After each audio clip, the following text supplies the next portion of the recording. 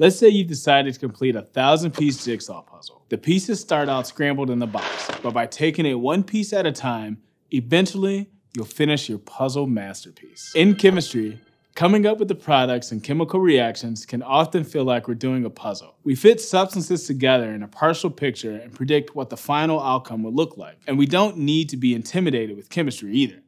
We'll take it one piece at a time and look for patterns until we have our results. We've already covered the various kinds of chemical reactions, and today we're going to take it one step further using these classic types to help us determine what our product should be when we don't have the full chemical reaction. Hi, I'm Will Komar, and welcome back to Study Hall Chemistry, presented by Arizona State University and Crash Course.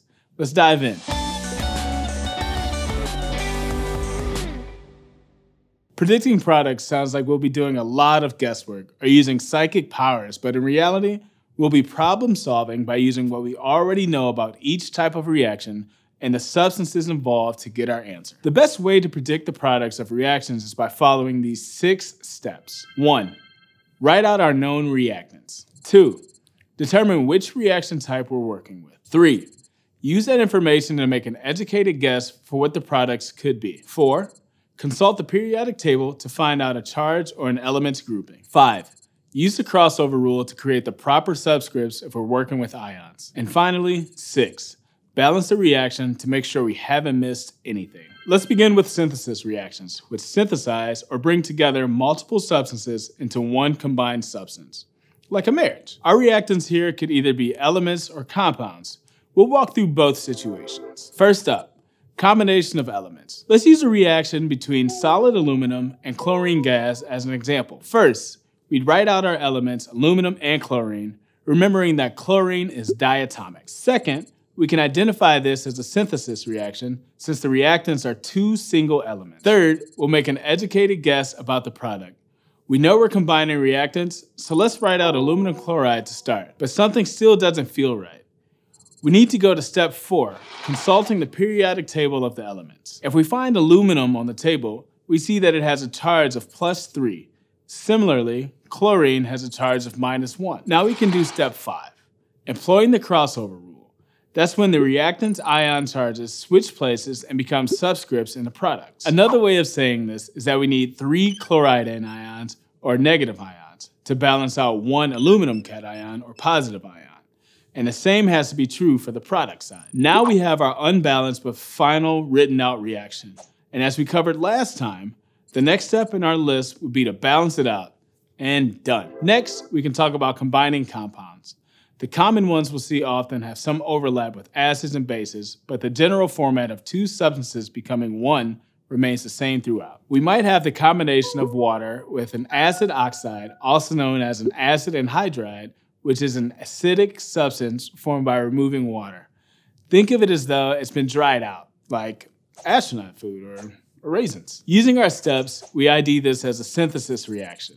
Then, when we look at the reactants, we can pretty confidently guess that adding water back into an acidic anhydride makes it an acid again. Along those same lines, a synthesis reaction combining a basic oxide or a basic anhydride with water would form a base as the product. Both acid and base cases like these are simple, so we don't need the other steps, unless we want to confirm we've balanced correctly or something. We could also put our knowledge of acids and bases together and figure out what happens if we combine a basic oxide with an acidic oxide. We only need steps 1 and 2 to predict the product here.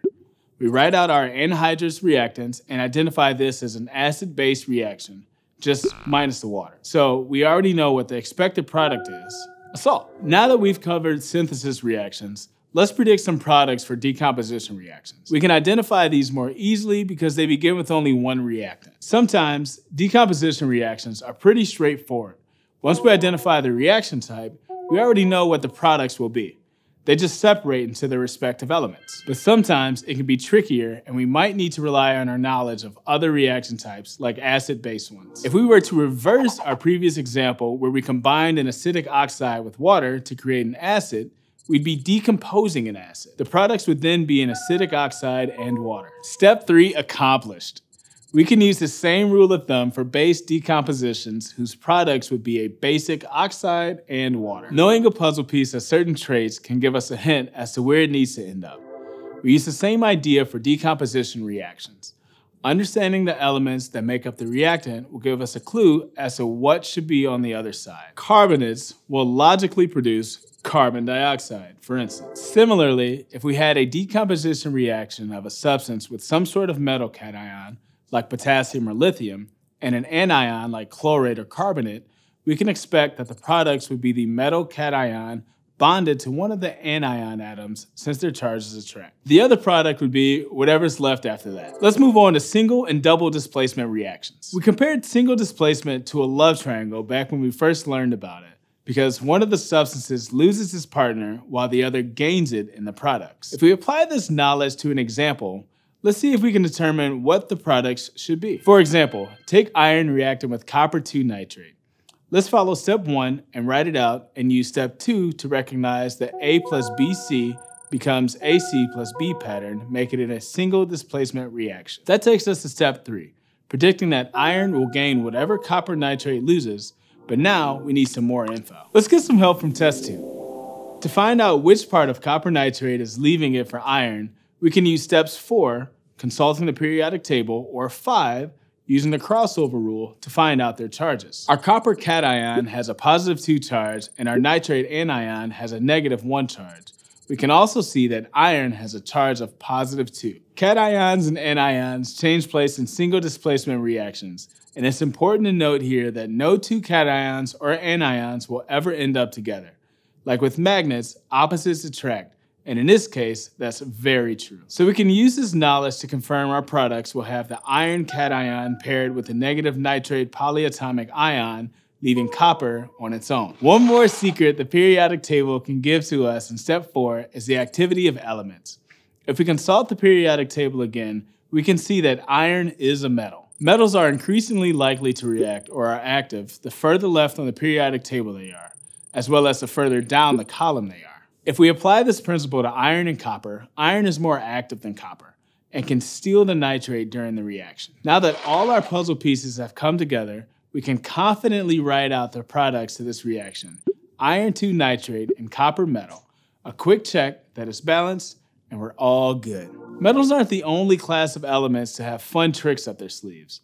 The group of elements known as halogens also have their own activity trend, which we can view in an activity series table. This time, the more reactive halogens are at the top, decreasing in tendency to react as we go down the column. Let's say we have a reaction between chlorine gas and sodium bromide.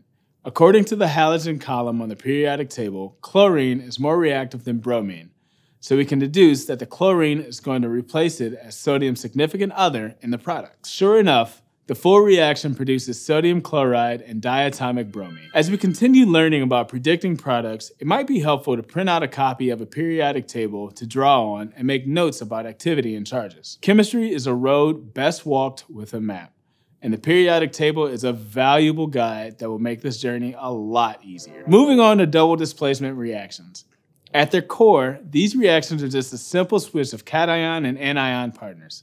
If the reactants of step 1 and 2 tell us where their partners are now, we will already know where they'll end up in step 3 by a process of elimination. Let's work a quick example with aqueous silver nitrate and aqueous sodium chloride.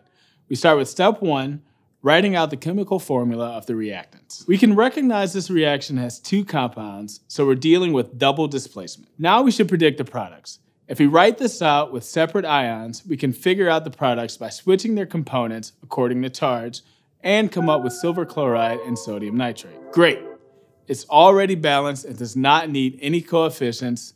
Step 6 done. We should also note that silver chloride forms a solid within the sodium nitrate, which makes this not only double displacement, but also a precipitate reaction. As with many reaction types, there's some overlap between double displacement precipitation and acid-base reactions. And there's one last reaction type we haven't explored, so let's talk a little bit about the products of combustion reactions. A rule of thumb for identifying these is that the reactant, often a combination of hydrogen and carbon, combines with atmospheric oxygen. We know we'll get water as one of the products, but oxygen is going to stick to the other element, producing an oxide as the other product. For example, when the hydrocarbons methane or kerosene combust, their structures both react similarly with oxygen, and gaseous carbon dioxide and water are the products. We often see reactants in combustion reactions referred to as fuels when they take the form of a hydrocarbon. While reactants containing carbon are more common, they're not the only kind we'll see in combustion reactions.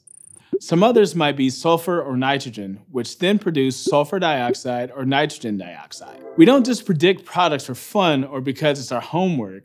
There are real-world impacts of reactions like these. For example, many products of combustion are toxic gases and are the result of burning fuels with impurities.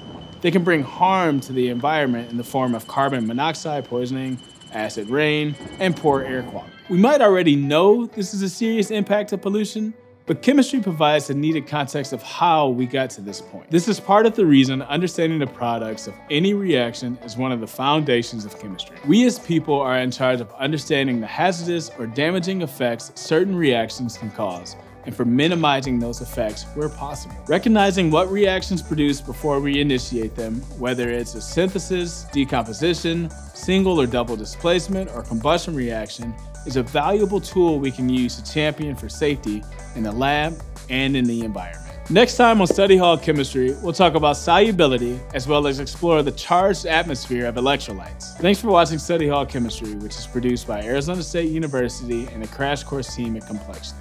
If you like this video and want to keep learning with us here in Study Hall, be sure to subscribe. You can learn more about ASU and the videos produced by Crash Course in links in the description. See y'all next time.